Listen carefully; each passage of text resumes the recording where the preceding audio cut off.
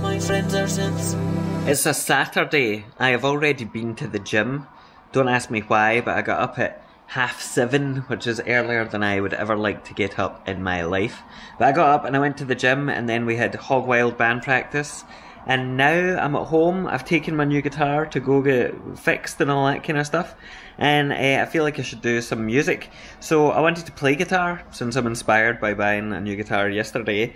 Unfortunately, I can't play the new guitar because it's the way it's been set up. But I still want to do something guitar related. And I can't be bothered like writing out drums or anything. So I thought what I would do is use the stuff that I put together on the OPZ in another video where I was demonstrating the multi-track stem exports. There'll be a link there somewhere. But that's what I'm going to do. So I've got the song here, which hopefully you'll be able to see it.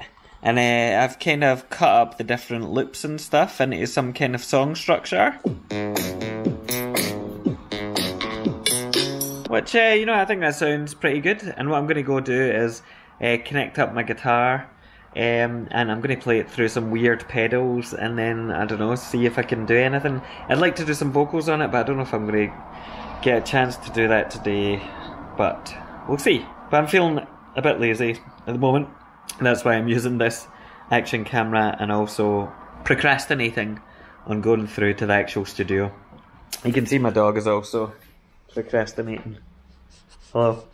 I finally dragged my sorry ass into the actual studio and I'm going to start recording something.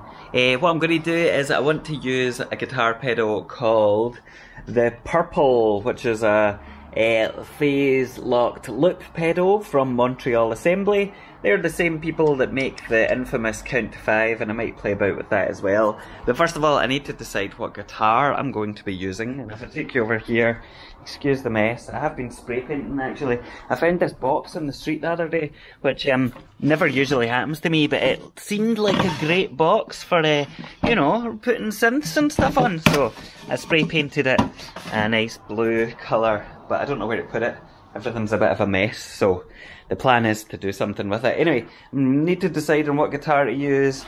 Oh fuck, I'm gonna have to string them up. Shit, should have thought about this. I guess I'll use my trusty Fender Telecaster, which is a wee bit dusty, but this is one that was given to me when I was first learning to play guitar by a family friend. He was teaching me how to play guitar and he very kindly gave me it. It's a Japanese genuine Fender Telecaster, which is pretty cool, really. So this is probably what I'll use today.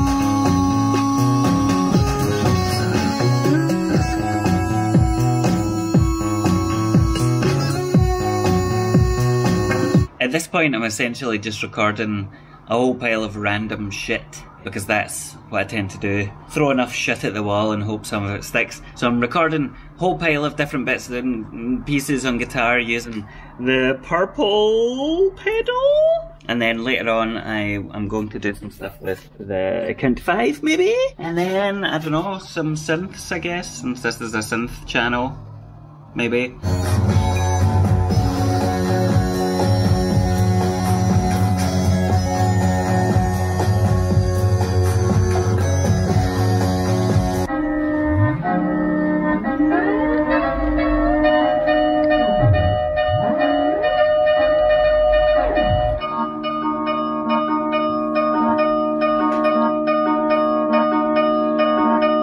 I know what this track needs. Ebo. EBO. Of course, for the EBO, I'll have to get some distortion or fuzz or something. So I've got this American sound pedal. Very fancy. Fuck. EBO. EBO. EBO.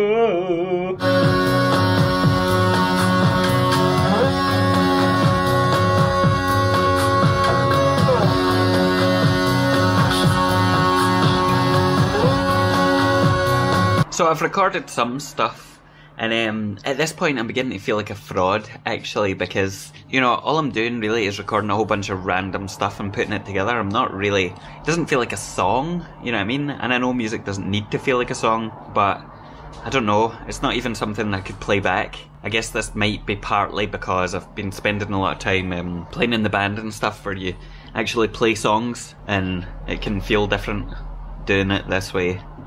I shouldn't have an existential crisis about making music. I'm going to chop up some of the stuff that's in there and then add some effects, maybe outboard effects. I don't know. I might do some vocals later. I might use the pulsar, which I've got sitting here.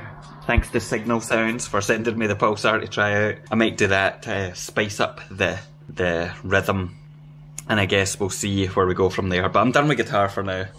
It's probably for the best because I'm not fucking Joe Satriani or anything like that.